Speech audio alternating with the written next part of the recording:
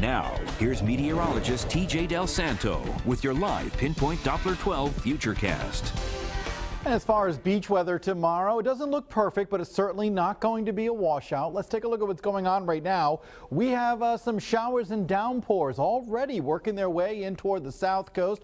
Let's zoom on into these showers and downpours, and you can see them working their way into southeastern Mass, over into Westport, and over into Newport and Narragansett. We've got a little shower, downpour coming on through Newport. You'll be seeing this very soon. We're going to be seeing more in the way of showers and downpours overnight because we're tracking an ocean storm, which is helping to bring these showers, downpours, maybe even a couple of rumbles of thunder later in the night. There's more information about this ocean storm at WPRI.com. My latest blog entry is there. Many changes over the next 7 days as we are expecting a lot of ups and downs in the humidity department and some occasional showers. And Dorian, no more. It's just some remnants of Dorian out there in the Atlantic, but we're still monitoring it. Live city cam picture, good visibility in Providence, no showers yet. That'll likely change later in the night. Upper 60s to low 70s areas in Providence and on off to the south. A little cooler there in Smithfield with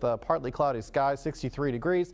Up in northern, the satellite radar picture showing these showers already working their way in off of the ocean. It's associated with this blob of cloudiness, which is looking a little bit more impressive now.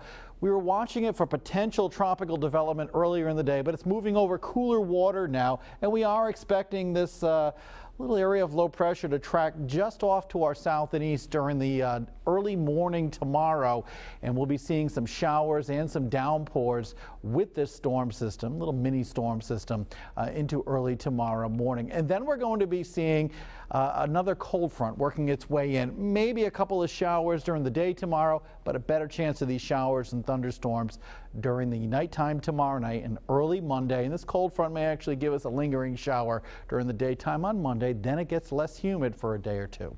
Your Futurecast for the overnight. We're looking at these showers and downpours working their way in. I'm going to stop the map right there at 4:30 in the morning. Maybe a little heavy at times. Then we're going to stop the map right here at around 8:30. And notice how it's already leaving us. Some breaks of sunshine. And then we'll have a blend of clouds and some sun throughout the day. Notice not much in the way of shower activity here, but we will be seeing some showers from time to time tomorrow. For your overnight, about 69 degrees for your overnight low with some rain, maybe a little heavy at times, even in the Providence area.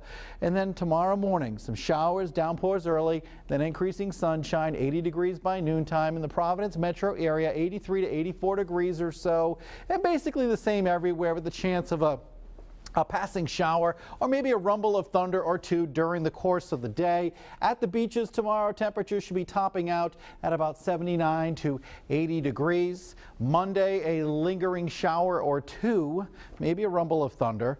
Not a bad beach day. Tuesday, less humid, more comfortable, 84.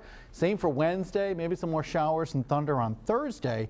On Friday, maybe a passing shower or two. So tomorrow, Governor's Bay Day, not a complete washout, but you're not looking at tons of sun throughout the day.